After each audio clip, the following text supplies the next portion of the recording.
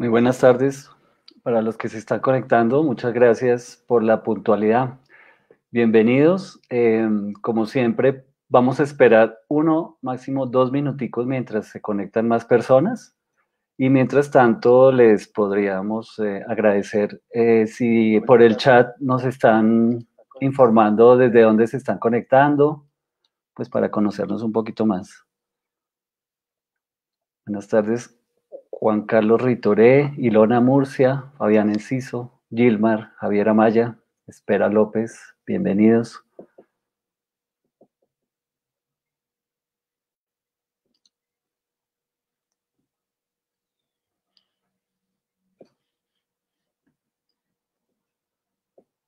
Ya en un minutico comenzamos.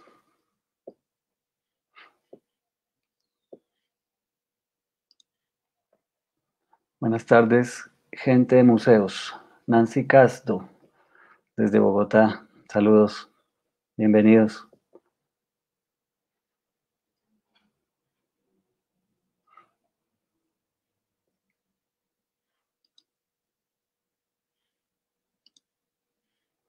Alex Barbosa, bienvenido.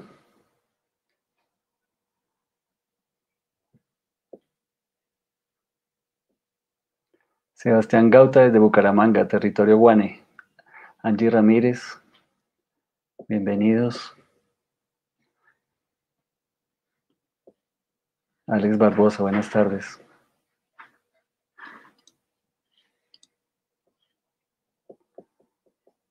Bueno, vamos a esperar 30 segunditos y comenzamos.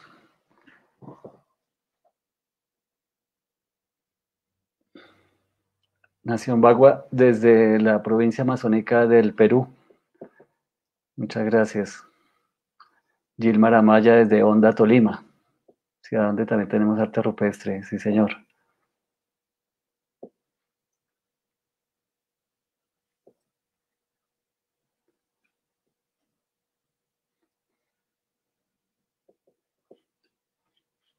Bueno, creo que ya en aras de respetar a los que han llegado puntualmente, también pues para que cumplamos con el tiempo, pues vamos a dar inicio a nuestra octava charla de esta serie que estamos organizando desde Divulgar. Somos estrategias, modos y medios de apropiación social del patrimonio y específicamente de divulgación.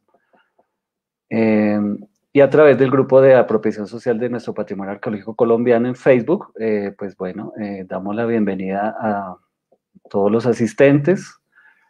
Y pues como ustedes bien saben, esta serie de charlas pues se ha venido organizando debido pues a este momento tan especial que está atravesando pues no solo nuestro país, sino la humanidad entera, a propósito de esta pandemia del coronavirus, pues nos ha obligado a buscar nuevas maneras de relacionarnos, puesto que ya ustedes bien lo están viviendo. Muchos de los interesados en estos temas, los gestores de patrimonio, los investigadores, los arqueólogos, antropólogos, bueno, todos estamos de pronto de alguna manera cambiando nuestras formas de investigar, pero también de comunicar nuestros conocimientos y pues gracias a estos medios y a estas redes que estamos armando, hemos logrado pues encontrar un nuevo espacio que parece que se está consolidando. Pues ya, como les digo, ya llevamos más de 2 meses, hemos dado charlas sobre gestión de patrimonio, sobre museos, sobre arqueología, sobre arte rupestre, sobre expolio y repatriación de patrimonio, también sobre turismo. Y bueno, hoy también pues, nos trae otra vez el tema del arte rupestre.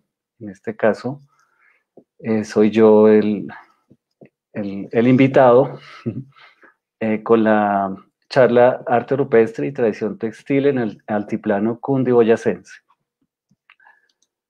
Eh, bueno, como les decía, pues esta es la octava de nuestra serie y pues vamos a iniciar ya el tema. Vamos a ver, ya hay 32 personas reunidas, pues Ruth Allison desde Paraguay, un saludo. Yududana Satyaki también está aquí con nosotros. Y bueno, muchas gracias a todos los que se están comunicando y nos están dejando desde California, Lucía Vargas. Bienvenidos. Y bueno, vamos al grano, o más bien como vamos a la hebra y al tejido, que es lo que nos trae hoy acá. Bueno, el tema del arte rupestre y la tradición textil en el altiplano cundiboyacense, quiero compartírselas hoy desde una perspectiva que tiene que ver con el patrimonio cultural. Es decir, no me voy a situar estrictamente desde lo arqueológico, ni tampoco desde de lo que puede ser, digamos, estas tradiciones y manifestaciones del patrimonio inmaterial, sino que voy a tratar de hacer toda una conjunción, digamos, temática, sobre todo para mirar la posibilidad de diálogo entre estos patrimonios que suelen ser y estar o permanecer compartimentados. Como todos lo sabemos, en patrimonio cultural pues se habla de patrimonio material, inmaterial, y dentro de ellos existen otras subcategorías. Está el patrimonio mueble, el inmueble, el arquitectónico, está el gastronómico, el arqueológico, desde luego, las tradiciones, los oficios. Bueno, cuando hablamos de patrimonio cultural, realmente pues estamos haciendo mención a una gran cantidad y diversidad de bienes y manifestaciones que finalmente conforman la cultura, y sobre todo las huellas y esa herencia que queda en el territorio y que ha sido, pues, digamos, legada de nuestros mayores, y que nosotros como generación presente tenemos la responsabilidad de legar a su vez a estas generaciones futuras. Es desde este enfoque en el que quiero, pues, abordar el tema del arte rupestre y la tradición textil, sobre todo en un territorio como el de Sutatausa, que como cualquier otro de nuestros territorios, ya cuando se mira con detalle, suele ser muy complejo,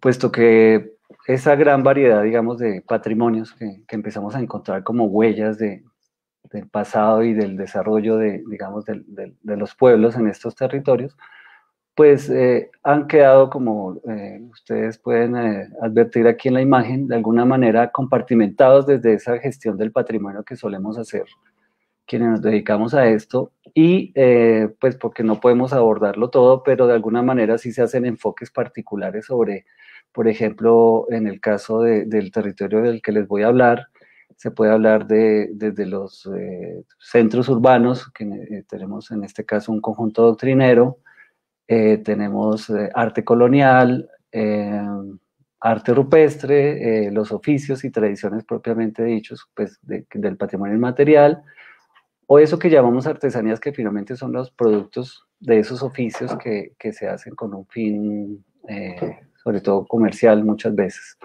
Estos patrimonios suelen estar siempre, digamos, abordados de una manera muy segmentada.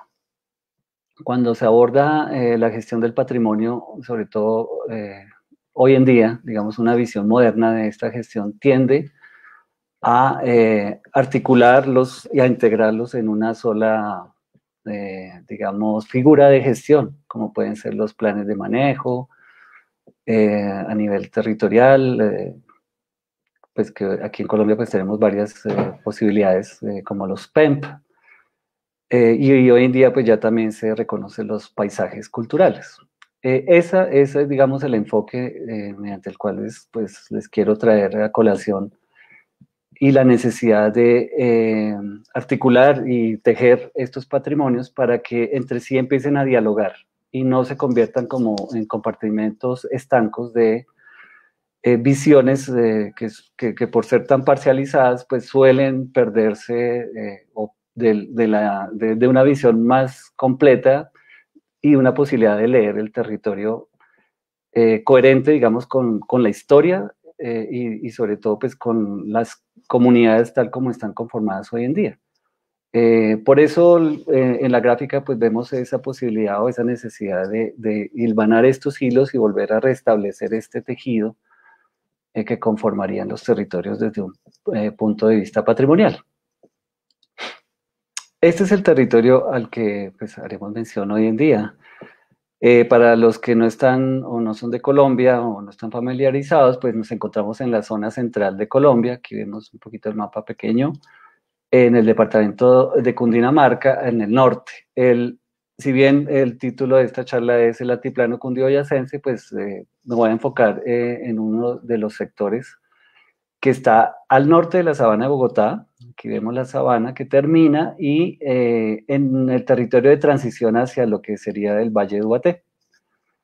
Este territorio, pues es un territorio, como bien lo ven ahí en la geografía, muy montañoso, muy quebrado. De alguna manera le hace puente a estos dos valles, al de la sabana de Bogotá y al de Ubaté, que son pues como son planos, son sabanas, y históricamente pues han tenido un desarrollo particular y muy homogéneo, digamos, lo que son hoy en día los municipios de Nemocón, Suezca, Cucunubá, Ubaté, Sutatausa y Tausa. Eso, digamos, forman parte de la provincia de Ubaté, que pues también se extiende más al norte, pero pues haré énfasis en este sector, pues porque de allí es donde hemos encontrado algunos de estos patrimonios que parece que tienen como una coherencia entre sí, que pueden dialogar para, sobre todo, construir una narrativa coherente desde el punto de vista patrimonial y también como una narrativa, digamos, de interpretación también histórica. Entonces, en este territorio, pues encontramos, pues, el primer protagonista de nuestra historia de hoy es el arte rupestre. Pues como arte rupestre, pues ¿qué entendemos? Pues básicamente son las pinturas o los grabados que se hicieron sobre rocas que elaboraron los antiguos pobladores del territorio mediante dos técnicas, que una pues es agregando pintura, pues digamos, pigmentos que se elaboraron de una manera pues con cierta complejidad. Y la otra es el grabado, que aquí vemos en la imagen de abajo. Básicamente se trata del tallado sobre la roca, es decir, eliminando, extrayendo material de la misma, pues para formar los dibujos. Este arte rupestre, pues, finalmente, o creemos que conforma un lenguaje, una forma de comunicar que en el pasado, pues, tenía su propia lógica, que hoy en día, pues, es un enigma, pues, para la gran mayoría de los que lo estudiamos y bueno, pues creo que para todo el mundo, porque pues no sabemos, creemos que puede estar significando algo, pero se nos escapa esa interpretación. Desde luego, ahorita vamos a ver unos ejemplos ya con más detenimiento para entender un poquito de qué se trata este lenguaje y por qué, de dónde viene su complejidad, digamos, en el estudio. Hay que entender que el arte rupestre pues es un evento que es universal. El arte rupestre está en todo el mundo, todos los continentes, donde ha llegado el hombre, ahí hay arte rupestre. Y también ha sido una manifestación extendida durante también una gran cantidad de tiempo, digamos que se ha fechado con más de 50.000 años en algunos territorios como en Australia, al sur, en el sureste de Asia o en la misma Europa. Entonces tenemos que es una tradición súper extendida en el tiempo y en el espacio, y que le fue común a toda la humanidad, hasta hace muy poco, hasta ya acaso entrado el siglo XX, donde algunos grupos todavía, por ejemplo, en Australia, o quizás también en el Amazonas, como creemos que de pronto en Chiribiquete, algunos sectores del Amazonas, probablemente todavía a comienzos de este siglo se elaboraba arte rupestre. Entonces estamos ante una de las grandes manifestaciones del ser humano que como, digamos que como elemento patrimonial, es una evidencia de, digamos, de un origen común que tenemos todos y de una manera de expresarnos, en este caso sobre las rocas y mediante un lenguaje pues complejo. En Colombia también encontramos arte rupestre, desde luego en casi todo el territorio colombiano. También prácticamente donde fue poblada Colombia, ahí aparece arte rupestre. Entonces, desde La Guajira hasta el sur en Nariño, o desde aquí vemos la isla de Gorgona en el Pacífico, pues hasta el río Inírida o la frontera con Venezuela al oriente. El arte rupestre, pues como lo vemos, es una manifestación muy extendida y muy compleja, que también en nuestro departamento de Cundinamarca, pues ya entrando un poquito más hacia la zona de estudio, pues también lo encontramos en los territorios donde hemos podido advertir también presencia humana. Ahí se encuentran pinturas y grabados.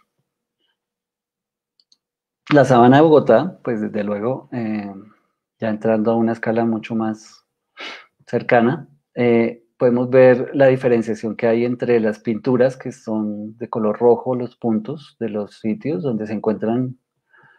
En cada punto de estos pueden haber más de 10, 20 rocas pintadas y vemos que hay cierta diferenciación en lo que es el sector de la sabana como tal, que digamos en sus montañas, en sus cerros se encuentran las piedras afloradas y en ellas pues se pinta, y lo que son las tierras, ya las tierras medias y bajas hacia las vertientes, en este caso digamos aquí la occidental hacia el valle del río Magdalena, podemos ver que hay grabados, que son los puntos negros. Entonces hay una cierta diferenciación en la técnica que también corresponde a una diferenciación territorial, que probablemente corresponda a su vez a quienes de manera diferenciada habitaron este territorio. Así por encimita les puedo aventurar a decirles que los puntos rojos probablemente pertenecen a sitios que fueron habitados por los grupos muiscas, y que los puntos negros corresponden a sitios que fueron habitados por grupos caribes o panches, en este caso, digamos, para el sector oriental, occidental de esta vertiente de la sabana.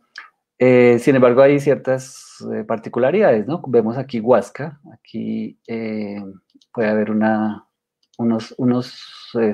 sitios que poseen otras características del arte rupestre como los grabados, pero que pues están en medio de un territorio diferente. Pero bueno, en términos generales sí podemos encontrar que hay ciertas diferenciaciones que corresponderían a la manera en que se pobló la sabana de Bogotá pues en el pasado. Ahora bien, ya entrando aquí al tema de qué es lo que vemos cuando vemos arte rupestre. Les traje este ejemplo, que es una pintura rupestre de Chiribiquete. Desde luego, tal vez últimamente está muy de moda y todos hemos oído hablar de Chiribiquete. Quiero invitarlos a ver un poquito con detalle de qué se trata, perdón que me fui, de qué se trata lo que vemos acá. En Chiribiquete, pues el tipo de pinturas es lo que suele llamarse naturalista, porque evidentemente nos están representando formas muy fácilmente identificables. Vemos, por ejemplo, figuras animales, que aunque tienen pues su nivel, digamos, de abstracción, en todo caso suele ser un referente, pues digamos, fácil todavía para nosotros hoy en día reconocer que, por ejemplo, aquí puede haber un jaguar eh, con unos puntos o venados, ¿no? O vemos un árbol claramente diferenciado con sus frutos. También vemos lo que pueden ser seres humanos, desde luego. Parecen ser indígenas con armas o elementos de caza. Y bueno, esto es uno de los pocos, digamos, solo uno de los cientos de paneles con arte rupestre que hay en Chiribiquete y que pues nos están mostrando una gran diversidad biológica, porque están representados, aquí vemos por ejemplo lo que sería un mono, ¿no? Un mono tal vez bajando ahí sus frutos del árbol, y hay venados, hay tapires, hay capibaras o estos chigüiros. Como les digo, yo que no conozco eso, no he ido a Chiribiquete, no he ido a la selva, pues creo identificar algunos animales acá. Eso me es fácil porque los he visto en fotos y aquí básicamente estoy tratando de interpretar lo que veo. Eso, como les digo, tiene algún nivel, digamos, de facilidad porque cuando el arte rupestre se expresa de una manera naturalista, pues digamos que casi que funciona como una fotografía que se hizo en el pasado sobre lo que había y lo que veían estas personas que habitaron ese territorio. Ahora bien, en contraste, el arte rupestre de aquí en nuestro altiplano cundiboyacense es diferente. Eh, Suele ser más del tipo abstracto o geométrico. Para ilustrarles un poquito lo que les acabé de contar de lo naturalista y lo abstracto, aquí en todo caso, de los pocos ejemplos que encontramos en el altiplano, esta es una piedra en Mongua, Boyacá, vemos que en todo caso sí hay algunas figuras que se podrían reconocer, como los venados, ¿no? Aquí vemos unos 4 venados y algunas figuras humanas. Sin embargo, hay otras figuras como estos triángulos que están opuestos y encontrados en su vértice, que ya no sabemos qué significa. Lo mismo el de la derecha. Ahora bien, aquí en la parte de arriba encontramos, vemos pues digamos ya un poco el desglose de alguna de estas 3 figuras que están acá abajo y vemos que probablemente haya un ejemplo, aquí se puede ejemplificar lo que es el proceso de abstracción, es decir, cómo de una figura aparentemente naturalista como este ser humano que vemos acá, se puede pasar a algo un poco más abstracto. Aquí vemos que la figura perdió los brazos y las piernas y finalmente se convierte en esos 2 triángulos enfrentados por su vértice. Es decir, aquí podríamos estar viendo casi que la piedra roseta para interpretar cómo estos triángulos, que si los vemos fuera de este contexto no pues, sabríamos qué significan, pero probablemente aquí nos esté representando una figura humana. Esa digamos, es como la base de una de las maneras de interpretar el arte rupestre, que es como a través de el análisis de la imagen, es decir, lo que llamamos o conocemos como iconografía. Ahora bien, este es el tipo, yo llamo es el tipo, el modelo, digamos, de sitios con arte rupestre aquí en nuestra sabana de Bogotá, es decir, lo que es el departamento de Cundinamarca, Boyacá, incluso Santander. Encontramos básicamente este tipo de arte rupestre, a diferencia del de Chiribiquete, que es completamente abstracto. Entonces también veamos un poquito acá con detalle el tipo de formas, ¿no? Entonces vemos una cantidad de líneas de puntos, zigzags, unos rectángulos, eh, círculos concéntricos, rombos, bueno, una gran cantidad de figuras que yo quisiera hacerles la pregunta, ¿qué les sugiere que signifiquen? Porque a diferencia de los animales o las figuras humanas de Chiribiquete, pues acá creo que es mucho más difícil discernir si hay un referente de representación, es decir, si los seres humanos que hicieron estas pinturas estaban viendo algo y lo representaron acá, o si se trata de otro tipo de, de elementos o de lógica para finalmente representar, expresar algo sobre una piedra. Ante esto es a lo que nos enfrentamos y ante esta dificultad es que llegamos, por ejemplo, a advertir que en una piedra que queda en su tatausa, que llaman la piedra de los tejidos, que queda muy cerquita ahí, prácticamente en el mismo casco urbano, encontramos una de estas formas que también nos deja con la misma, con el mismo interrogante, ¿no? Son formas abstractas, geométricas, y nos preguntamos si están representando algo o cuál es la lógica detrás de estas representaciones. Bueno, me va a permitir mirar aquí un poquito el chat. Y si quieren, voy a hacer voy a responder aquí una pregunta que me está haciendo Cristian Camilo. Buenas tardes, Diego. ¿Cómo se puede medir o ver en el arte rupestre las capas de antigüedad? ¿Cómo se mide? Es decir, se nota que unas figuras están dibujadas sobre otras. Entonces, ¿eso qué nos dice en términos de regularidad de la pintura o uso del lienzo? Ah, bueno, muchas gracias, Cristian, por la pregunta. Si quiere, me voy a volver un momentico acá a la diapositiva anterior. Puede ser esta, porque tanto la de Chiribiquete como esta, que queda aquí en su tatausa, vemos que hay eso que usted advirtió que son las superposiciones. Vemos figuras unas sobre otras. Vemos que unas están más nítidas, unas tienen los tonos mucho más claros y otros están como devaídas ya por el tiempo o se encuentran debajo de estas capas más recientes. Eso se puede medir, pues básicamente primero es al ojo, es decir, mirando qué figuras están sobre cuál. Uno ya con una lupa puede acercarse a mirar con detalle un sector y advertir si la figura cuál está encima de cuál, ¿no? ¿Qué forma está encima? Ya después sí se puede, como les digo, con una lupa de esas 10X o más, si se puede, pues advertir o haciendo unos cortes, que es lo que hacen los restauradores a veces cuando van a intervenir ciertas partes de las piedras o que se requiere hacer algún tipo de análisis de la constitución del pigmento, pues se puede sacar una pequeña muestra y ahí se pueden mirar, ver las capas, digamos, se ve la capa cuál está encima, cuál sigue debajo, pues digamos que por coloración, como les digo, aquí al ojo se puede como más o menos, y digo yo fácilmente discernir, ¿no? Bueno, ahora sí, volvamos, voy a quitar aquí listo. Bueno, ahora bien, les contaba de esta piedra que en su tratado se conoce como la piedra de los tejidos. Entonces, pues llama mucho la atención que casi que es el referente lógico de pensar que sí, efectivamente ahí vemos como que esa piedra sí tiene como unos trenzados, como si fueran hilos, y pues tradicionalmente, como les digo, en la zona se les conoce como la piedra de los tejidos.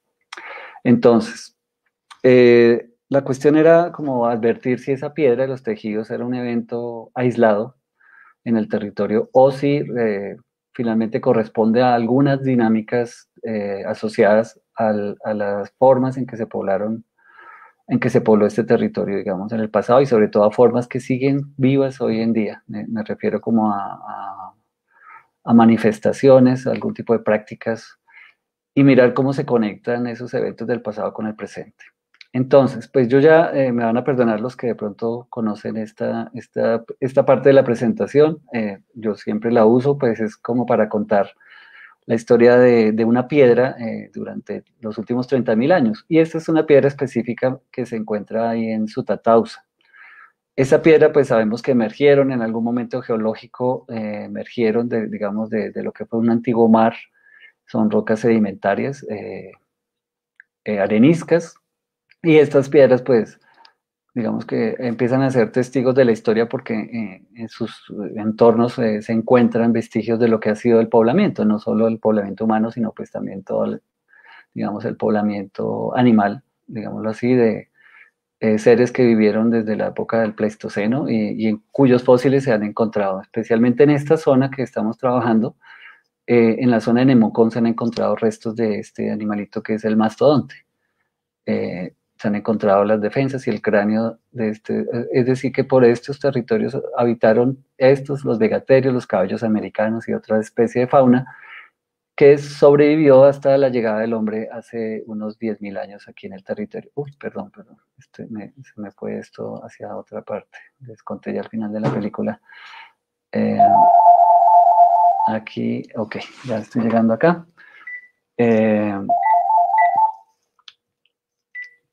Bueno, perdón que me sonó el teléfono y ahora no sé cómo apagarlo. Bueno, estaba contando que, bueno, el ser humano llega a territorio de la sabana de Bogotá, el altiplano, hacia el 10.000 antes de Cristo, digamos, es 10.000, 12.000 años. Llega y pues es un cazador-recolector que empieza a habitar alrededor de estas piedras que son abrigos rocosos.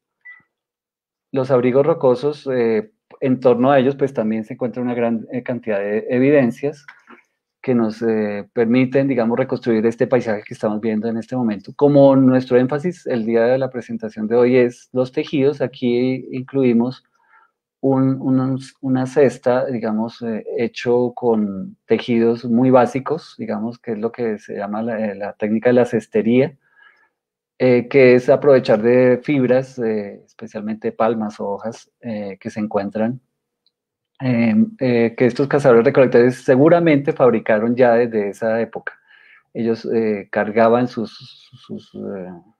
utillaje pues en este tipo de elementos. Entonces aquí podemos ya advertir que ya desde un periodo muy antiguo la labor del tejido pues ya era una práctica, digámoslo, cotidiana y necesaria pues para la sobrevivencia.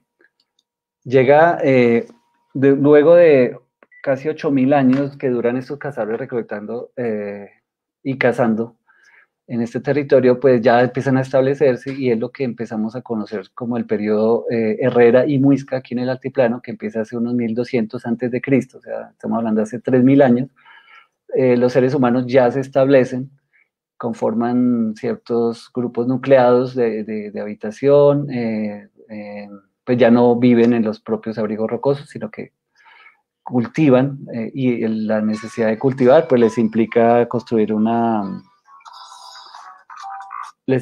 hacer eh, tener por ejemplo cerámica, que es el elemento pues por excelencia que nos indica que una sociedad está cultivando. Y el hecho de cultivar pues implica sentarse y aquí vemos por ejemplo a la izquierda el algodón.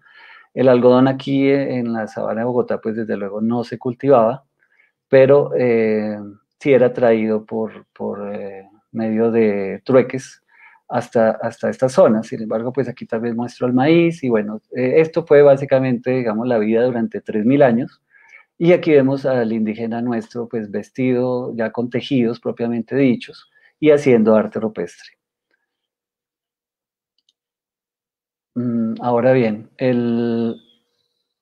ya lo que es el siglo XVI, 1537 para ser más exactos, se empieza a dar aquí el proceso de invasión europea y en este momento pues ya empiezan a darse, digamos, se dinamizan otro tipo de procesos, desde luego acelerados también por estos cambios bruscos de lo que implicó pues la habitación perdón, la confluencia de un grupo extraño a este territorio que, como les mostraba, llevaba más de 10.000 años habitado de una manera más o menos coherente, digamos, por grupos que desde luego iban y venían, pero que más o menos se relacionaron con estos territorios de una manera muy similar porque era un desarrollo, digamos, lento.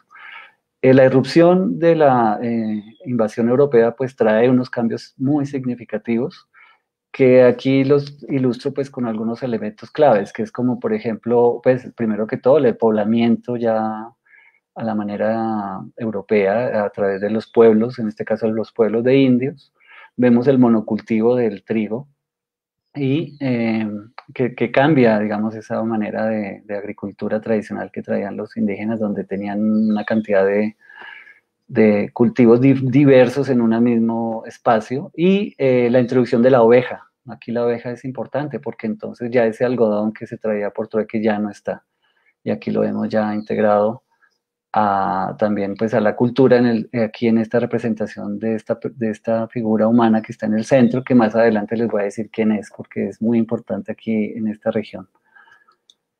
Luego, para el siglo XIX, como vemos estos procesos de monocultivo y de cambios en los usos de la tierra, sobre todo de sobreexplotación a través de la cebada y el trigo, vemos que algunos de estos territorios y también el que estamos hoy viendo, pues termina desertificado y se crea, pues, o se da lo que fue la gran catástrofe ambiental de este sector de la sabana de Bogotá, que está muy poco estudiado, pero pues digamos, también les voy a mostrar por qué este suceso es importante y por qué tiene que ver con los tejidos en esta región, que fue algo también que determinó que la historia ambiental de este territorio.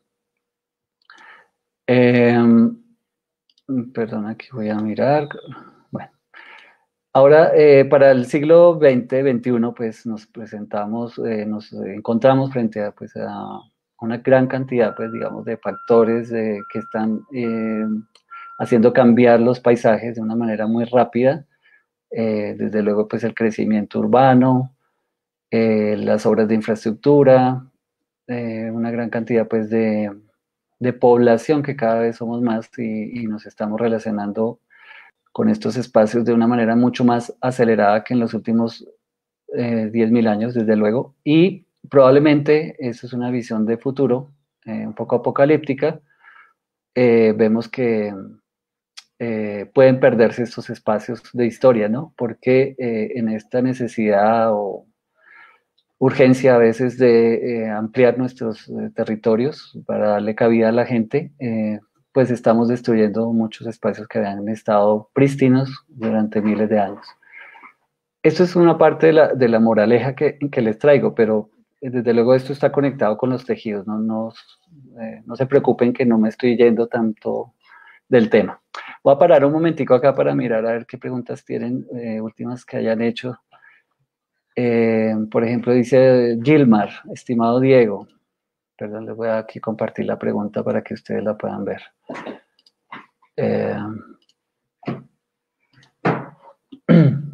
En Colombia se han reportado abundantes hallazgos de fósiles mastodontes, pero son pocos los que se han descrito en detalle y publicado, aunque muchos que los reportan, de los reportes carecen de ubicación estratigráfica y geográfica exacta. La pregunta es, ¿se puede establecer que los mastodontes alcanzaron una amplia distribución en el territorio durante el Cuaternario? Sí.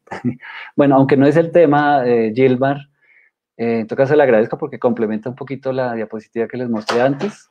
Y en efecto, pues los mastodontes, pues sí estuvieron, pues las evidencias están por todo el territorio colombiano, desde los valles de allá de Honda, de donde usted nos está escribiendo, los valles del Magdalena, pues hasta aquí alturas en la sabana de Bogotá y el altiplano en general, pues han encontrado mastodontes. Entonces sí, pues son evidencias que de alguna manera sí nos muestra que todo durante ese periodo pleistocénico, pues estuvo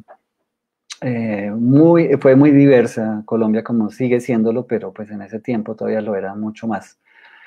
Eso es también parte de la historia de nuestra tragedia ambiental que hemos venido experimentando muy lentamente, pero sobre todo en los últimos años de una manera más acelerada. Ahora bien, volviendo al tema, cuando encontramos las piedras que todavía sobreviven, no como la que acabamos de mostrar que ya se había destruido por los efectos del desarrollo. En torno a estas piedras es todavía posible, digamos, advertir ciertos elementos del paisaje que nos dan la posibilidad no solo de entender la piedra, sino también, digamos, de localizarla dentro del territorio desde un punto de vista patrimonial. Cuando vemos que esas piedras no están solas en el territorio, hacen parte, digamos, de los espacios de vida cotidianos de la gente, empezamos a ver que son elementos culturales que no solo pertenecen al pasado, sino que también siguen cumpliendo un rol en el presente. Podemos ver acá, por ejemplo, en la foto, esto fue un día maravilloso, no solo por el sol, sino porque ese día don Javier, conocí a don Javier, que ahí está, don Javier Cañón. Este señor en ese momento tenía 95 años, murió un tiempo después. Pero don Javier, pues, fue una revelación, porque no solo me contó por primera vez una historia de la piedra que vemos allá al fondo, me contó algunos mitos y cosas que él traía desde niño, es decir, que podían ser muy antiguos, sino que me mostró su territorio, su espacio, su paisaje. Vemos ahí su cultivo de maíz, vemos allá atrás su casita hecha en adobe, arquitectura pues tradicional completamente. Y lo más maravilloso de esa visita para mí fue conocer también a doña Rosa, su esposa de 90 años. Y doña Rosa pues no hacía más que lo que vemos que está haciendo en esta foto, que es hilar, e hilar, e hilar. Y después me metió a su casa y me mostró que tenía ya guardada una cantidad de madejas y de lana por procesar, o sea que tenía todavía mucho trabajo por hacer. Y en su, digamos, a pesar de su vida tan humilde, pues les veía enteros y felices. Eso para mí fue una revelación, digamos, aunque yo ya venía viendo en este territorio que las señoras de edad hacían esto, que era hilar la lana. En ese momento empecé a entender cómo se podría estar relacionando todos estos elementos, la piedra, el paisaje, la casa campesina, el hilar, ¿no? Y todo pues a través del contacto con la gente. De ahí empecé a conocer a sus vecinos y también me empecé a dar cuenta que efectivamente ellos tienen toda una tradición y desarrollan dentro de la tradición del hilar que finalmente lleva hacia el tejer, ¿no? Entonces vemos ahí el proceso de cómo están ellos primero que todo crían las ovejas ellos mismos, de ahí pues les sacan la lana, luego esa la convierten en hilo y ellos mismos en algunas partes tienen sus telares y ellos mismos tejen en este caso sus ruanas o otro tipo de tejidos que requieren. Entonces es una tradición muy viva en esta zona de Sutatausa. Ahora bien, si tratamos de rastrear hace cuánto la gente está haciendo esto, podríamos irnos un poquito en el siglo XIX, por ejemplo. Estas dos representaciones pues me parecieron interesantes porque además hacen mención a nuestra región específica.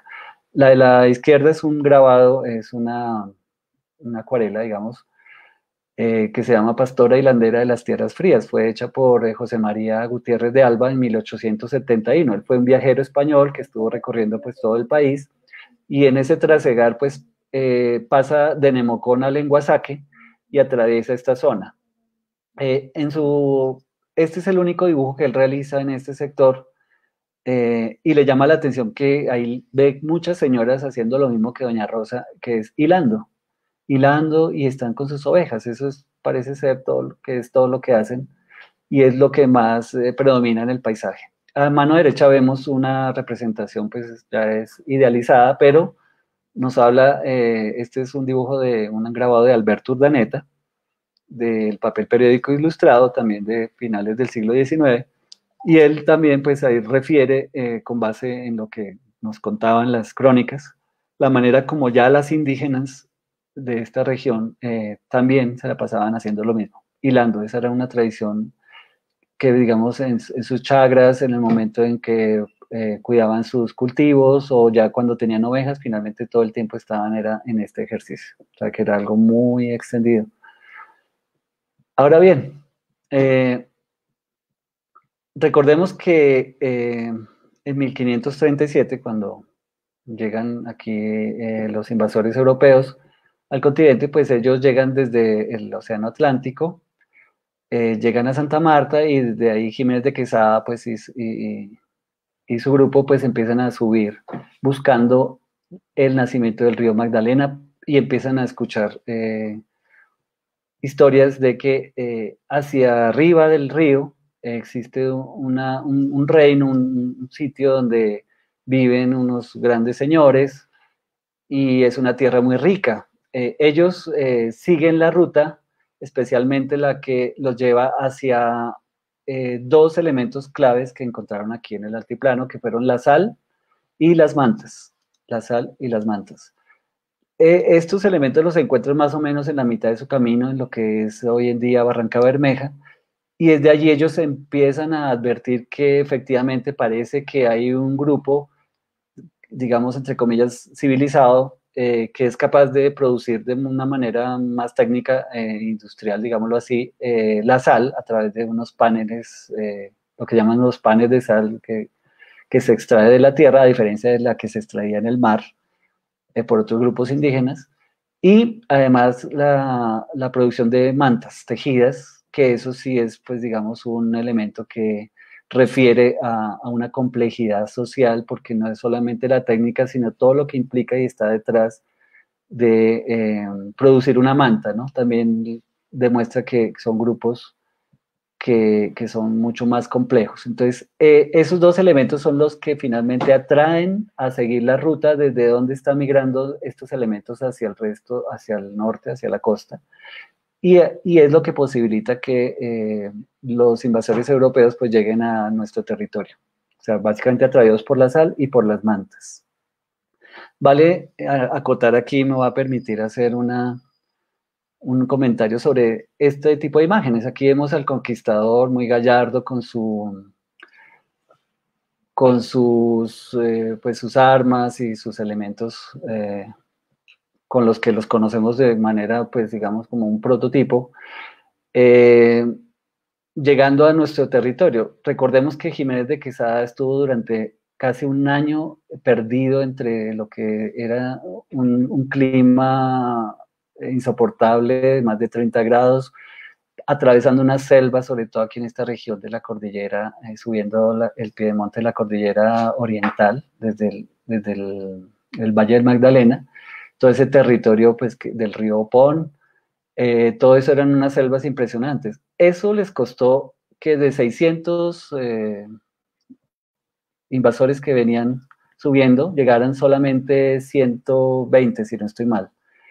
y llegaron pues en las peores condiciones posibles. Entonces, la idea de encontrarlos con armaduras relucientes en esas representaciones, pues no deja de ser más que un imaginario, porque inclusive los cronistas como Piedrahíta advierten que efectivamente ellos llegaron, fue vestidos ya con mantas indígenas, entonces habían perdido ya sus elementos durante ese duro viaje, y desde luego los indígenas empezaron a suministrarles mantas para que se vistieran. Eso es algo que no hemos podido ver en nuestra manera de representar el pasado.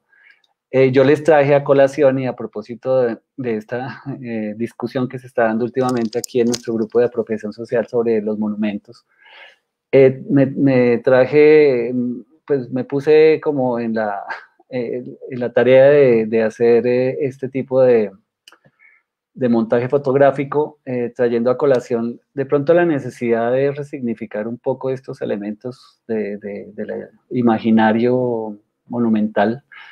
Eh, ¿Por qué no pensando que ese sayo que trae Jiménez de Quesada ahí en la escultura que tenemos aquí en Bogotá pueda ser reemplazado o de pronto resignificado por una manta indígena, que fue realmente lo que le permitió a ellos sobrevivir en este clima de la sabana luego de que habían perdido todo en ese duro viaje? Entonces aquí solo se los traigo como una provocación, como un guiño, es un paréntesis dentro de la presentación. En todo caso ahí siguen los textiles siendo muy importantes. Sabemos que los tejidos en el altiplano cundiboyacense pues eran básicamente el centro de la producción y el centro, digamos, de su economía, porque a través de los tejidos los indígenas lograban hacer intercambios de mercancías y elementos de otros territorios pues relacionados con el altiplano. Aquí vemos el mapa de lo que fue el territorio, digamos, ya en el siglo XVI, el territorio muisca, y vemos el tipo de elementos que ellos importaban, digamos, ellos importaban el oro que no se daba aquí, sino que se daba, por ejemplo, en el Tolima, en la cordillera central. Importaban la coca o el ayo de los llanos, importaban, por ejemplo, las plumas, que eran muy importantes para sus vestidos y sus adornos. Las plumas las traían también de los llanos y de otras partes, eran plumas de aves coloridas. O, por ejemplo, los caracoles de mar que las traían, sabemos, la costa Caribe. Estos elementos eran elementos de canje que finalmente los canjeaban, además del algodón, perdón, el algodón, pues que era la materia prima de las mantas, pues las traían, no se daba aquí en el altiplano, sino también de la zona de los llanos, del piedemonte y de la zona norte en Santander especialmente. Entonces, vemos que ellos se encargaban de recoger esta materia prima y la procesaban en forma de mantas que a su vez redistribuían en el resto del territorio. O sea, básicamente esa era la industria principal y era como su elemento de canje, como la moneda, digamos, de los indígenas, pues para relacionarse también con otros territorios y pues era la base de su economía. Ahora bien, en muchos sitios en algunos, perdón, no muchos, sino más bien son pocos los elementos de textiles prehispánicos que se han encontrado. Apenas han sido fragmentos, aquí vemos algunos, este que vemos acá es del museo está hoy en día en el museo de Londres, y creo que proviene de Gachantiva, en Boyacá. Aquí vemos otro que está en el Museo de Pasca, pero los pocos que hemos encontrado pues nos dan una idea de cómo se vestían. Aquí vemos una representación del indígena pues ya más actual. Es una representación de cómo podría ser el indígena ataviado con estos elementos, gorros, mantas, mochilas. Y aquí, por ejemplo, les traigo este ejemplo de una manta muy poco conocida. Esta es un dibujo que hizo Edith Jiménez de Muñoz con base en unos fragmentos. Vemos que la parte más oscura nos está mostrando los fragmentos reales y lo demás es la reconstrucción que ella hizo. Me parece que es un trabajo muy juicioso y es una de las mantas que encontró Justus Schotelius en los años 40 en una zona ahí en la Mesa de los Santos. Pero nos muestra, es un ejemplo que me parece interesante para mostrar la complejidad de lo que era la labor del tejido. En este caso eran mantas pintadas. Ahora bien, si nos vamos a nuestro territorio de Sutatausa, de esta zona Tenemos aquí una cita de un documento del Archivo Nacional donde nos refieren la importancia que tenían los tejidos. Dice que sobre los indígenas de Suta Tausa, que adquirían el algodón en Muso y en Saboyá, a partir de estos mercados donde se hacían los trueques o los canjes. Y dicen que estos indígenas los tejen en sus casas porque antiguamente lo han hecho y que será bien en lo que se tasare para adelante sean mantas por ser su trato de tejidos y que los frutos de esta tierra es maíz, turmas y frisoles que tienen en abundancia para su sustento y venden de ello y también tratan en comprar y vender sal y también tratan en hilar algodón y vender ovillos de hilo y hacer mantas chingas y trocarlas por buenas. Bueno, esto es el testimonio de don Juan que Cantocha, que era el cacique de Suta, que tenía 58 años, al ser interrogado en la visita del oidor Miguel de Ibarra el 10 de agosto de 1594. Entonces, lo que nos está diciendo este documento es que ellos están trocando las mantas que tejen y además que también tienen otros frutos como el maíz, las turmas y los frijoles, y eso lo cambian por sal y lo cambian por algodón para volver a hacer más mantas, y también además de eso comercian con los ovillos y los hilos. Entonces nos está hablando que en 1594 estamos hablando ya de cuántos años, en todo caso después de la invasión europea, unos 80, 70 años después, siguen trabajando y viviendo en torno a las mantas, ¿no? Tejidas, específicamente en este territorio de Suta. Aquí en Suta Tausa como un elemento, digamos, que nos da certeza también y es evidencia de que los indígenas ya entrado en este caso el siglo XVII, estamos hablando después de 1600, cuando se construye el templo doctrinero, aparecen estas representaciones en los murales de la iglesia, de lo que llaman la casica. Como vemos es una representación de una mujer ataviada con una manta que a todas luces es indígena. La manta está, digamos, ornamentada con diseños que son de origen indígena, aunque ella trae ya una blusa y también trae como un topito ahí que le ajusta la blusa, ¿no? Esta es una manera de representar también a los indígenas en, digamos, en el arte colonial que se ve en Perú y algo en Ecuador, pero en Colombia esta es la primera, digamos, y la única representación que tenemos de este estilo. Es interesante porque nos deja ver que posiblemente para esa época todavía se fabricaban de este tipo de tejidos y se ornamentaban a la usanza antigua. Aquí lo hemos relacionado pues con un diseño de una manta propiamente prehispánica. Y aquí lo he contrastado con el otro de las representaciones de la iglesia, que es un donante, donde ya lo vemos que es un capitán indígena, pero que está ataviado ya de la manera española. Entonces, en todo caso, en su tatausa este elemento es muy importante porque es de las pocas, como les digo, huellas que evidencian el uso de las mantas todavía en este periodo. Y para no irnos tan lejos, en Suezca, también en la iglesia doctrinera, aparece este mural de Santiago el Menor. Como pueden ver a la izquierda, que es el mural, aparece junto a su donante el santo, y el santo aparece con una manta. Como pueden ver y en contraste con las representaciones de aquí de la derecha, pueden ver que la imagen de este santo, de esta manta, es rayada, en contraste con las convencionales, digamos, iconografías del santo, que en Europa siempre se representaron de una manera plana. Llama la atención que nuestra versión de Santiago el Menor en Suezca sea rayada, pues porque finalmente nos está mostrando es que esa era una manera de tejer y lo que nos está representando es un tejido propiamente elaborado aquí en nuestra región. O sea que sí hay un componente indígena ahí que empieza digamos, a aportar para la manera de representar estas iconografías católicas.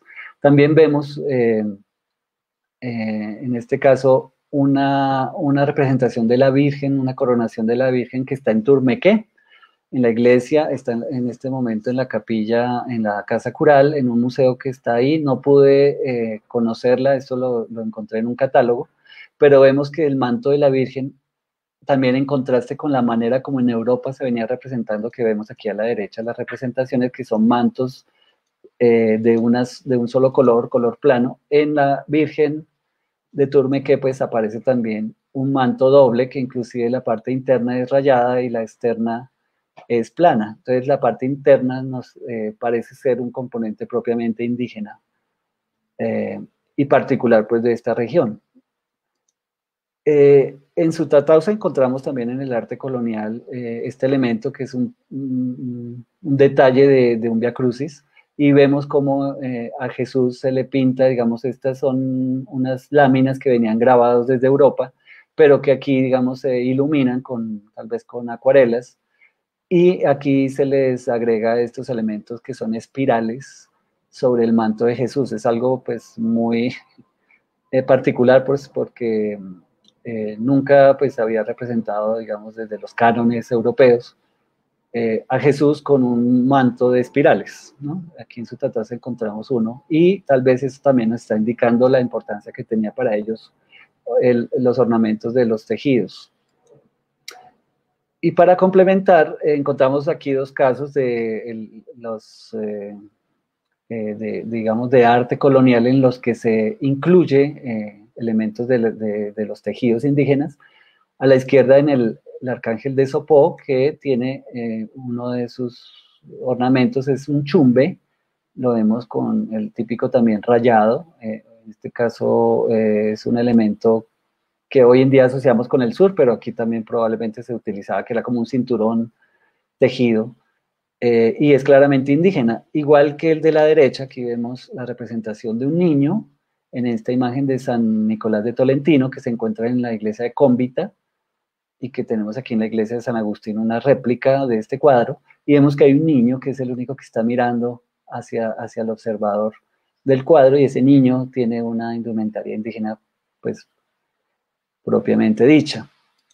Toda esta iconografía, pues, finalmente nos está refiriendo que aquí en nuestro territorio, especialmente en esta región que estamos trabajando, encontramos que hay una significación muy importante, digamos, y una necesidad también de reproducir, y inclusive dentro del arte colonial, pues estos elementos. Ahora bien, ¿qué otros elementos encontramos dentro de nuestro territorio que nos puedan referir a esa representación de tejidos? Pues volvemos a la piedra que al inicio les mostré, que es la piedra de los tejidos.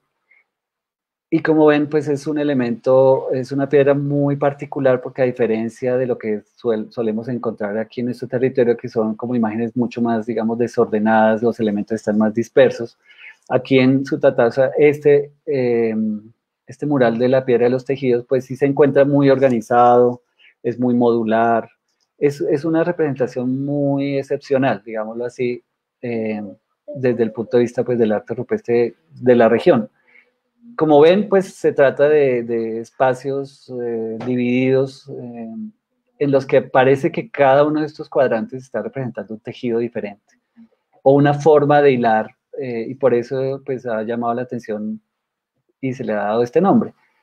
Ahora bien, la pregunta es si realmente está representando o no tejidos. Pues eso ya es una pregunta difícil de responder, en el sentido de si no sabemos si este arte rupestre es representativo, o sea, está mostrando algo que están viendo los indígenas, o es algo que ellos tienen en la cabeza y están finalmente tratándolo de plasmar ahí. Sea lo que sea, finalmente pues el resultado es este, visual, y llama la atención pues que sí tenemos un referente, digamos, que nos da algún piso, digamos, para relacionar ese arte rupestre con una tradición, digamos, en este caso mitológica, de los pueblos que lo pudieron haber realizado, o con los que se relaciona este arte rupestre, que en este caso es el mito de Bochica. Me va a permitir leerles porque es importante lo que dice el mito. Dice que Bochica les enseñó a hilar algodón y tejer mantas, porque antes de esto solo se cubrían los indios con unas planchas que hacían de algodón en rama, atadas con unas cordezuelas de fique, unas con otras, todo mal alineado y aún como a gente ruda.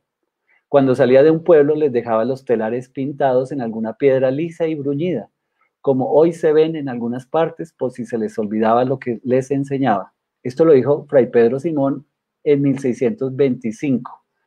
O sea, tenemos también una tradición que fue recogida muy tempranamente en la colonia, y que nos habla de que efectivamente la deidad, en este caso Bochica, era a quien se le adjudicaba la realización del arte rupestre como las enseñanzas que él les había dejado a los indígenas y las hizo en una piedra para que no se les olvidara. Entonces, este es un elemento interesante porque además la descripción de Simón coincide mucho con la de su Tatausa en el sentido que él decía que estas piedras normalmente se encontraban muy cerca a los pueblos o en las afueras de los pueblos. Entonces, ahorita vamos a ver otro ejemplo también de una que está muy cerca a otro pueblo.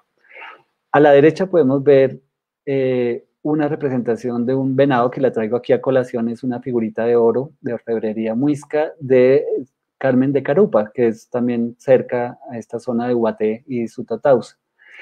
Eh, Emilia Cortés nos habla de que probablemente el vocablo boy, que significa manta, y chijica, que significa venado, sea una relación que convierte, o sea, que finalmente significa bochica, boy y chijica. Y a ella le llama la atención porque la relación entre manta y venado, pues parece estar representada aquí en esta figura, ¿no? Eh, pues vemos un venado efectivamente sentado y parece tener un grabado de las formas que se dibujan en los tejidos. O sea, puede estar cubierto con los tejidos. Bueno, no sé, esto se los traigo solamente como por... Me pareció interesante porque, pues según la investigadora, ella dice que puede ser una representación de bochica, porque es la unión de los dos vocablos. Pero bueno.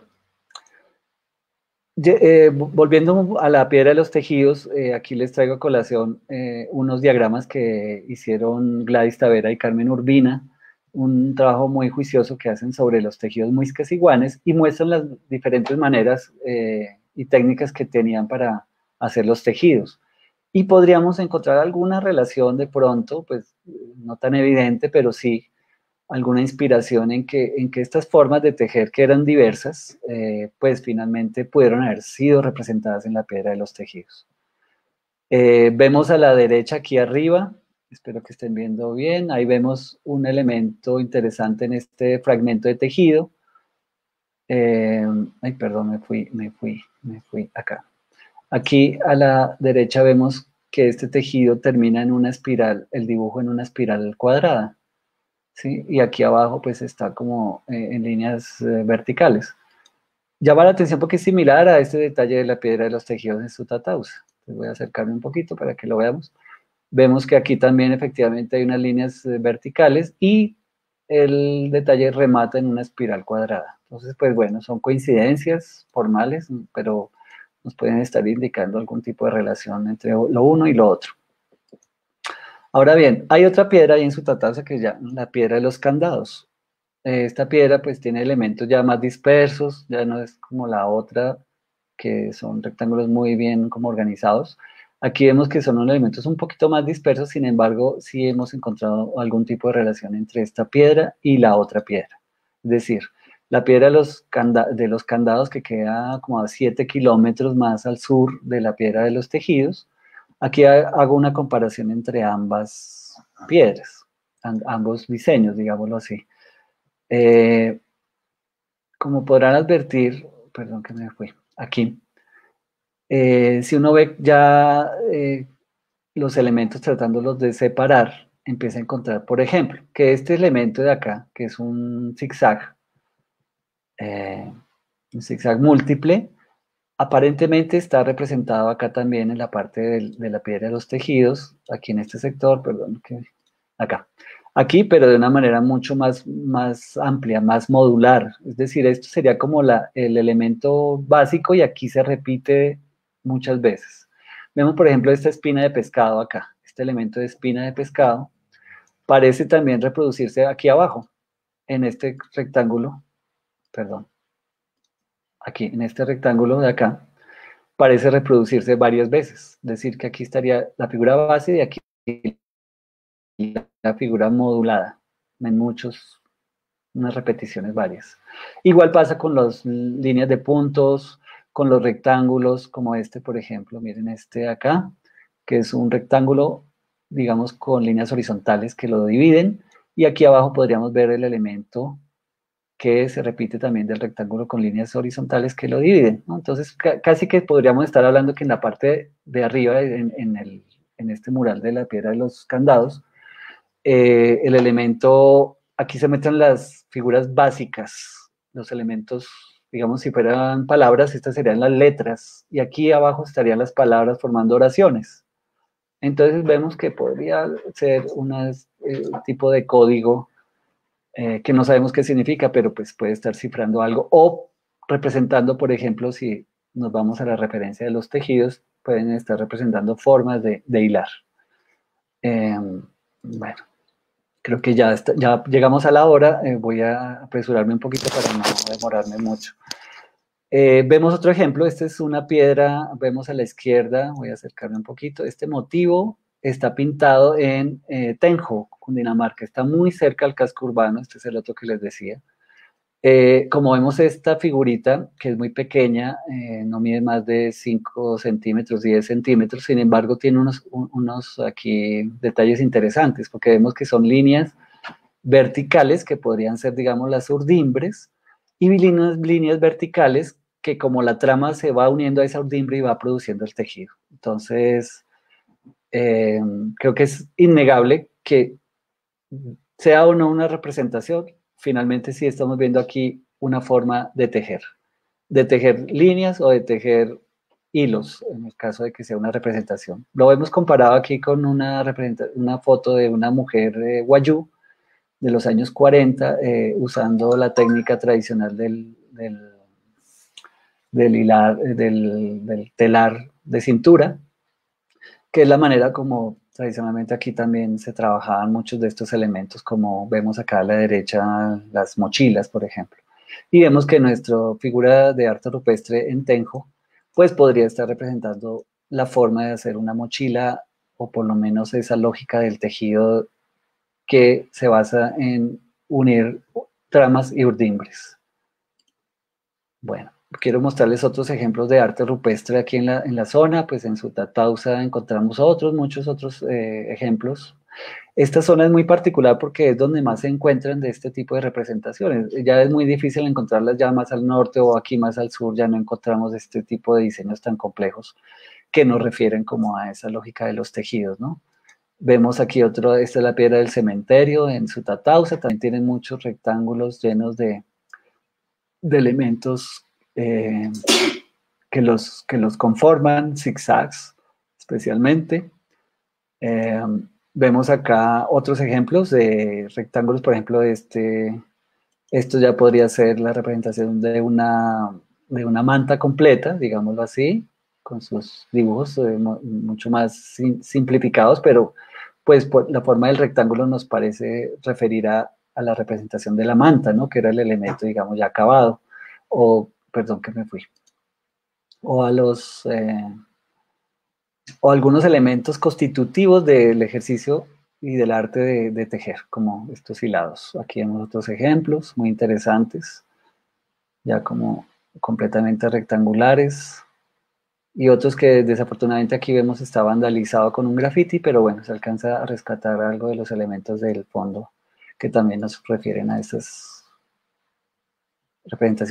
posibles representaciones de tejido. Bueno, y arqueológicamente, que en Chutatauca, pues ya vimos que desde el punto de vista de las crónicas, de los documentos, nos hablan de que efectivamente había tradición de tejer en Sutatausa, también lo vemos en la representación de la colonia, pero digamos arqueológicamente no hemos podido encontrar elementos contundentes que nos evidencien que efectivamente en esta zona se usaba, era la industria del tejido, era pues digamos su, su cotidianidad.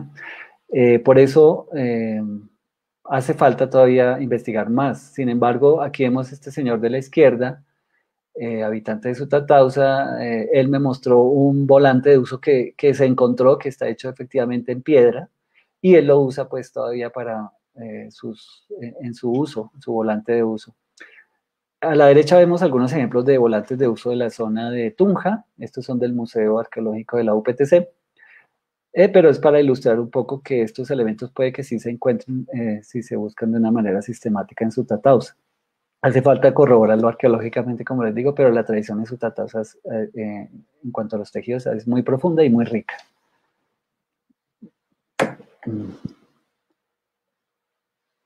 Bueno, ahora bien, ya para rematar, yo les mostré cuando les mostré la secuencia cronológica de la historia de la piedra durante esos 30.000 años, cómo en algún momento Sutatausa, debido a todos los cambios que trajo la invasión europea, eh, sufrió de una catástrofe ecológica. Esta es la evidencia. En esta foto es de 1919. Podemos ver cómo era el paisaje yermo de esta población. En torno a Sutatausa vemos que prácticamente está todo pelado y por eso se le llamó durante esa época y hasta los años, hasta 1950, de la década de los 50 o 60, se le llamaba Sutapelao. Y esa característica no es completamente natural, porque parece ser que fue derivada de un cóctel explosivo eh, que se debió básicamente a dos factores. El primer factor fue el cambio del uso del suelo desde la invasión europea, de esos cultivos mixtos que, como vimos ellos en el documento que les leí, ellos cultivaban frijoles, maíz y creo que papas, si no estoy mal. Y como de un momento a otro durante la colonia se convierte en uno de los mayores productores de trigo y cebada de aquí el reino, nuevo reino de Granada.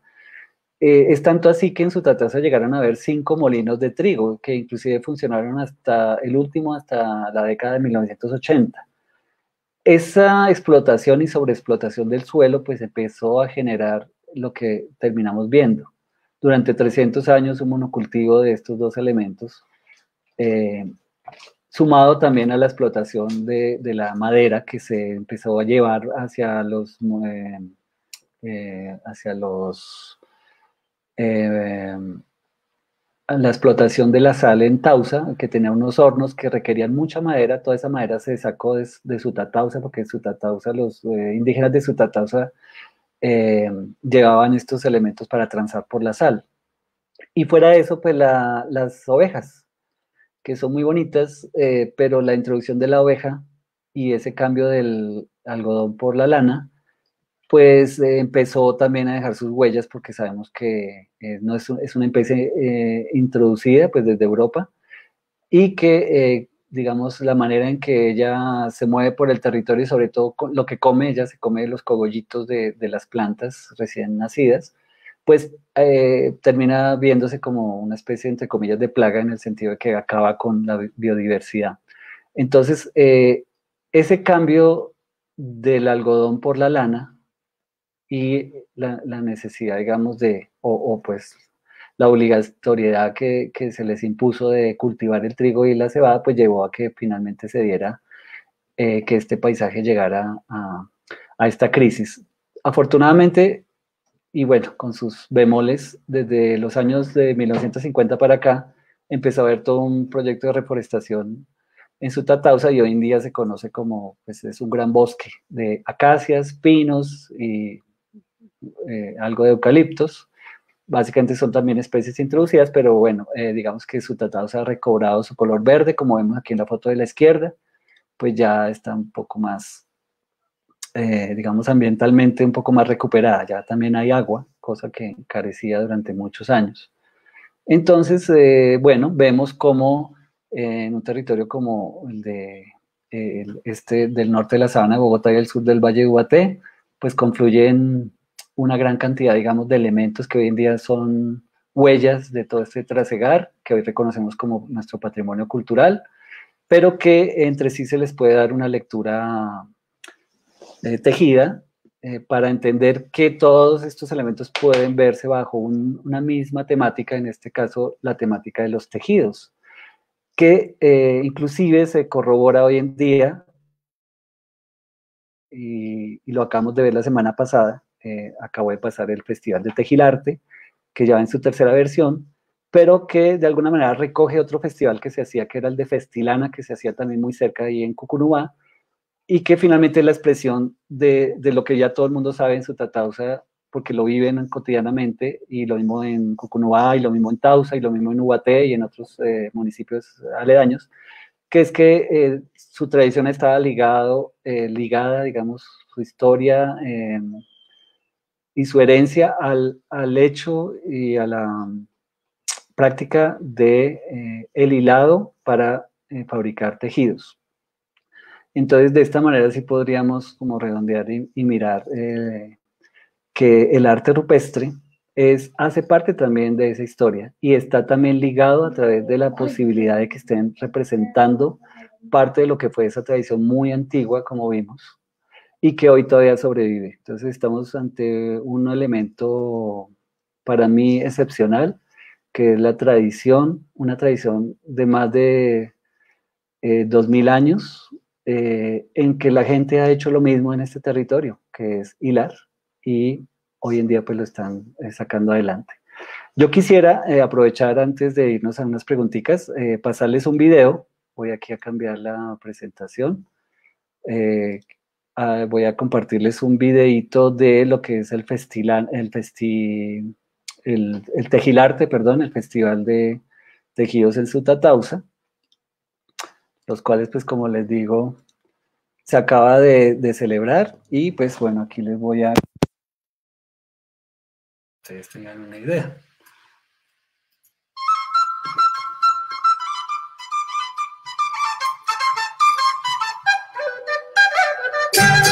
La tradición no se detiene.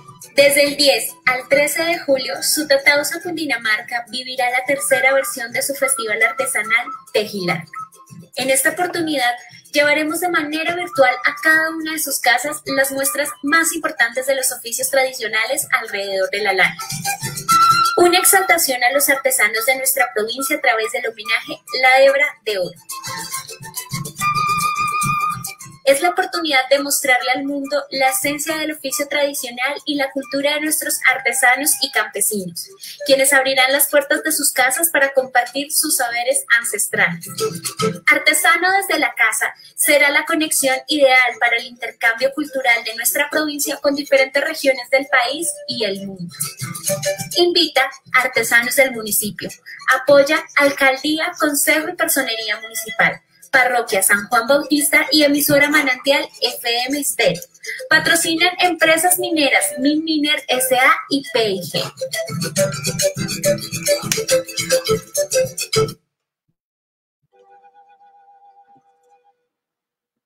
Bueno, hasta aquí esta es la presentación que les traía.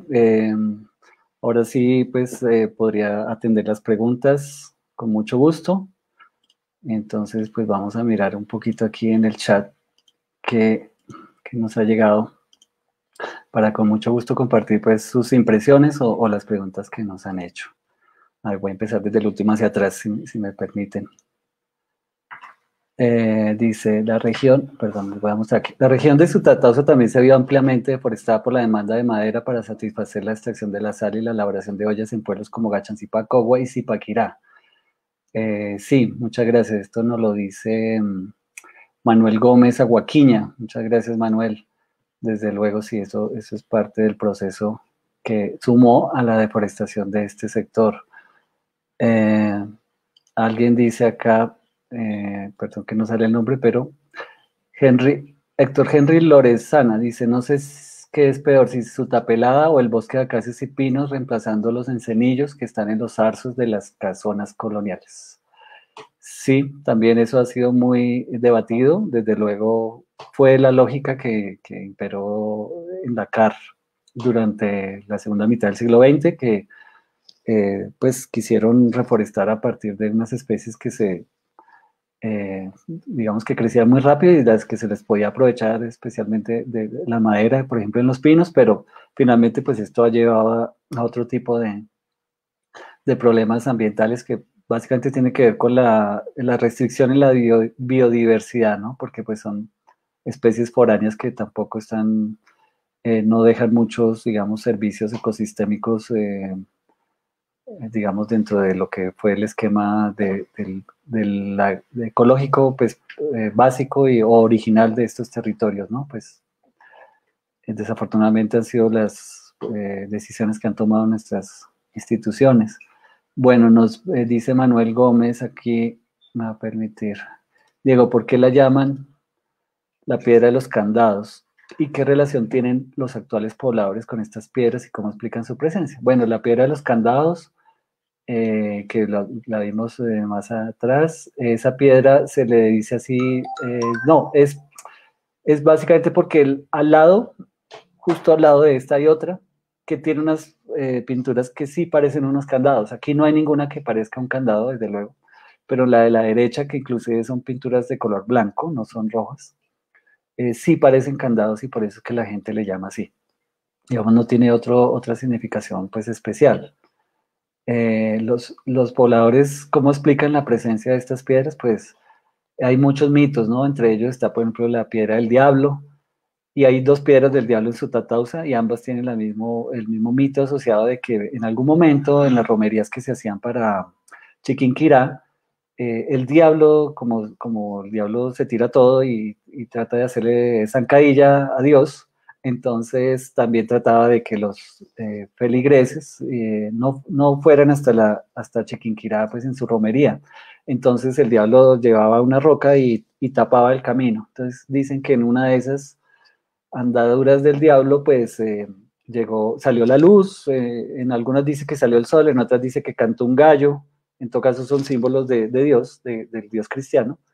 El diablo pues se asustó y dejó botadas las piedras y que esas rayas son representaciones de las huellas del diablo, la sangre que les quedó marcada cuando él las cargaba en la espalda, entonces básicamente se refieren al diablo porque son las leyendas con que también se han tratado de satanizar estos espacios que de pronto o muy posiblemente fueron ritualizados y sagrados para los indígenas en el pasado, ¿no es cierto? Eh, Dice alguien que, disculpe, no escuché bien lo del venado y la manta, ¿me podría repetir, por favor? Bueno, sí, claro, con mucho gusto.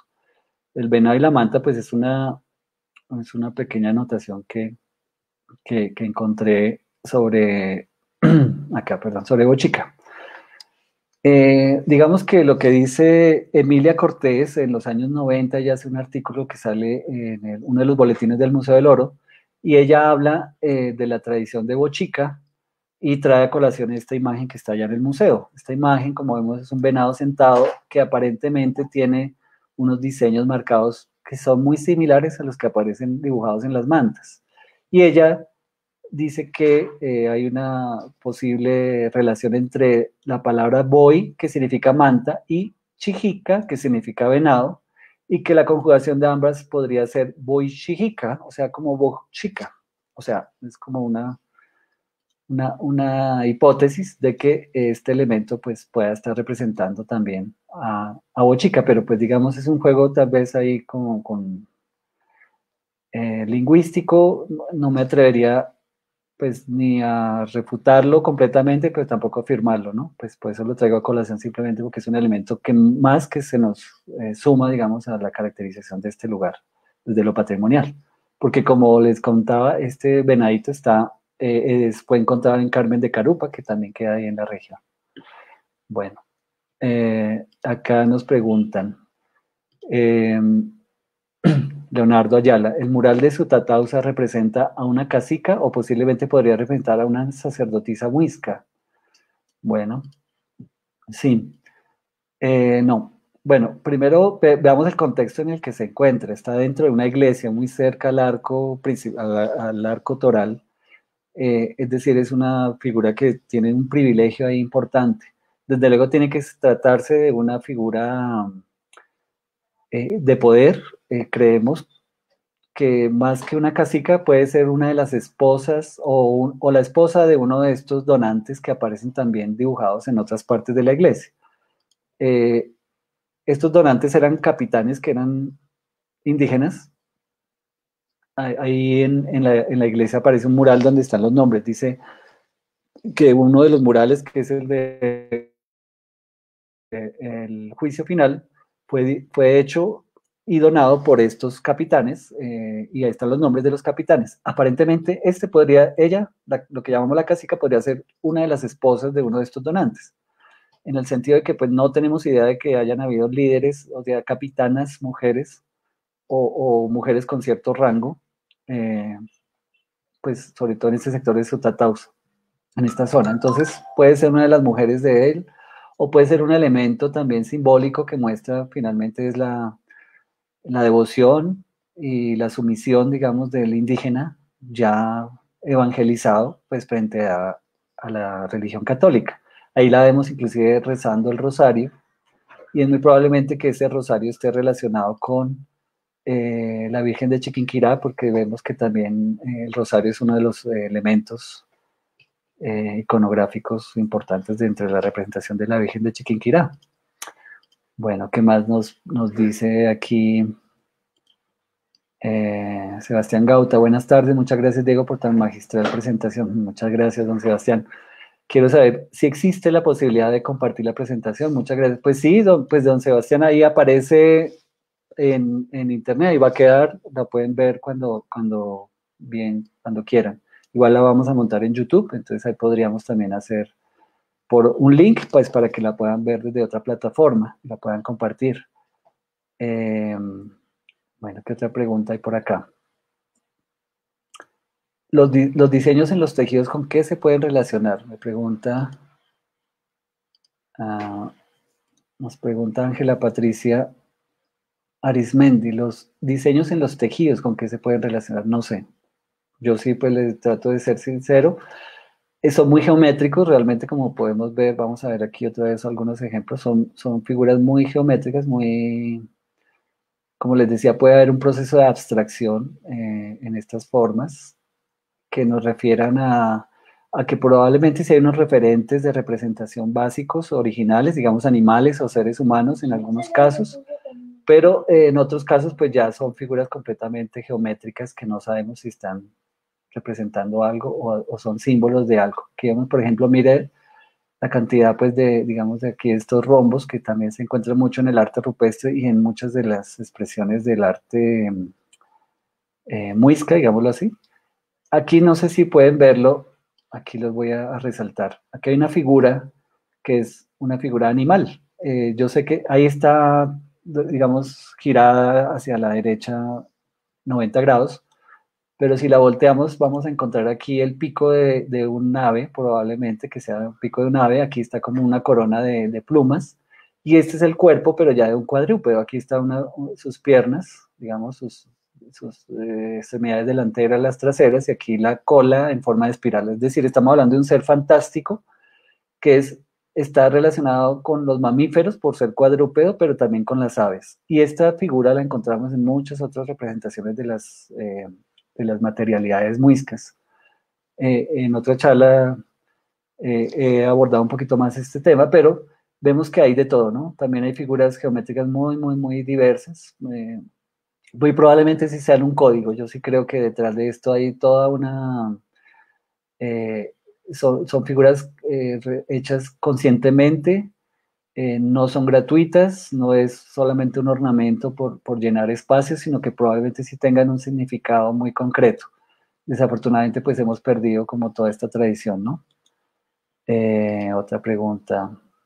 Esta ya la respondí. ¿Quién más nos pregunta por acá? Para poder apreciar mejor los dibujos sobre las piedras, ¿se pueden mojar para hacerlas más visibles o no se debe hacer? María Isabel Vanegas. Muchas gracias por la pregunta, María Isabel, porque la respuesta es no, no se pueden mojar. No he dicho, se pueden, pero no se deben mojar. Eso fue desafortunadamente lo que hicimos muchos investigadores durante muchos años, y ya descubrimos que eso es un efecto, les crea un efecto muy nocivo a las piedras. Desde luego, las piedras están expuestas a la intemperie, pero digamos que se han relacionado con el agua de manera natural, pero cuando llegamos como visitantes a estas piedras y les aplicamos agua, el problema es que el agua penetra en los poros de la roca digamos, por capilaridad, y después cuando digamos, por evaporación, por el sol simplemente, esa agua vuelve y sale. Al entrar y salir arrastra sales del interior, como es una roca arenisca, entonces arrastra sales hacia el exterior y se forman unos halos blanquecinos. Y esos halos van haciendo perder, digamos, la visibilidad y finalmente hacen perder la pintura, ¿no? Entonces, no, la recomendación es que no las mojemos. Nos preguntan, ¿se ha evidenciado relación entre el tejido y algún árbol de la época? No, pues buena pregunta.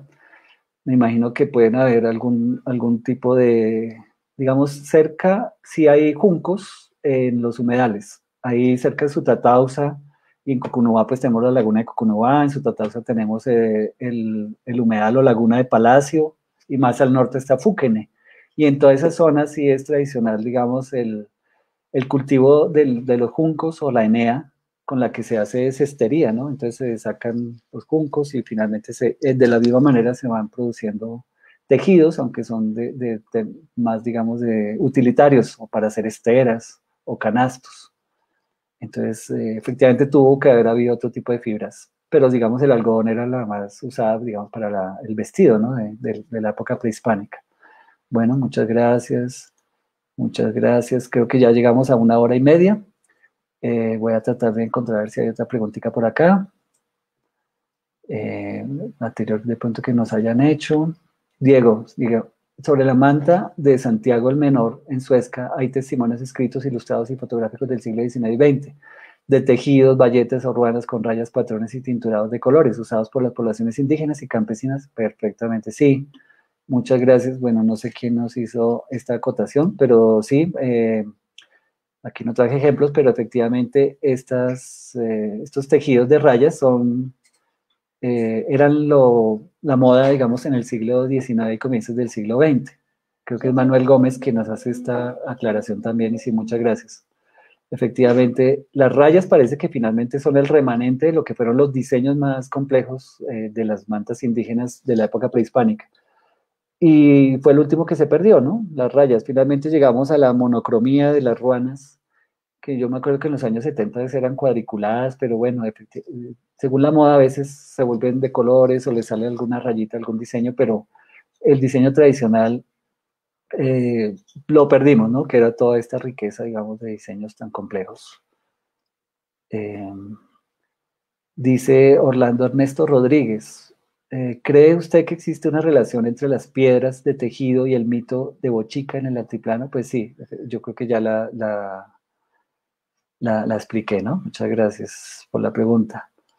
A ver, nos pregunta, ¿por qué no rodear la imagen de Jiménez de Quesada en la plazoleta de los 7 tunjos? Cada uno con su manta, con sus correspondientes diseños discográficos, bueno, iconográficos de pronto, ¿no? Bueno, pues como les decía, era un guiño que les hacía sobre esta discusión que se está haciendo en el presente sobre la resignificación de ciertos símbolos. Creo que Jiménez de Quesada ha pasado de agache. Tal vez no es una figura tan negativa en nuestro imaginario, pero si leemos las crónicas y reconocemos finalmente a él le salvaron la vida a los indígenas y desafortunadamente todo el proceso que vino detrás de su, entre comillas, conquista, pues yo lo llamo invasión, pues es el que todos conocemos, ¿no? Con sus lados negativos y positivos, pero que sí vale la pena como replantear, porque pues finalmente son unas figuras que se han pintado siempre como heroicas, como paradigmáticas, casi como modelos de sociedad, pero realmente fueron personajes que pues merecen como su lugar en la historia, pero desde luego matizados también con la inclusión de la historia de los desconocidos y sobre todo de las víctimas que cayeron durante este trágico episodio, que en Sutatausa yo no les alcancé a mostrar, pero en Sutatausa sabemos de un genocidio de 3.000 indígenas que ocurrió y está suficientemente comprobado. Y fue a manos no de Gonzalo Jiménez de Quesada, pero sí de uno de sus lugartenientes, que fue su hermano, Hernán Pérez de Quesada, con el capitán Juan de Arévalo. Este Juan de Arévalo mató a 3.000 indígenas en su Tatausa, Cundinamarca, en 1540. Y esto pues muy pocos lo sabemos, y es una historia que ha quedado ahí oculta. De pronto detrás de estos monumentos se oculta toda esa historia que valdría la pena como rescatar, ¿no? Bueno, ¿qué otras preguntas nos llegan? Bueno, muchas gracias, muchas gracias. Bueno, 6:34, les agradezco a todos su participación, su atención, y esperamos vernos la otra semana con otra charla. Vamos a ver a quién invitamos, porque pues a veces cuando no sale invitado, pues resulto yo dando la cara, pero la idea es que aquí recibamos a más personas, y están todos cordialmente invitados. Si ustedes tienen una investigación que crean que merecen, eh, o sea, que este espacio les puede facilitar para darla a conocer, que tenga que ver con patrimonio, con arqueología, con estas cuestiones en torno como a la identidad nuestra de, pues como colombianos, digamos, en torno a lo que llamamos patrimonio arqueológico, pues bienvenida. Aquí solamente esperamos su propuesta y les damos este espacio de los miércoles o los jueves a las 5 de la tarde. Entonces, pues bueno, muchas gracias a ustedes y pues que tengan una buena noche y se cuidan mucho del coronavirus, por favor. Muchas gracias.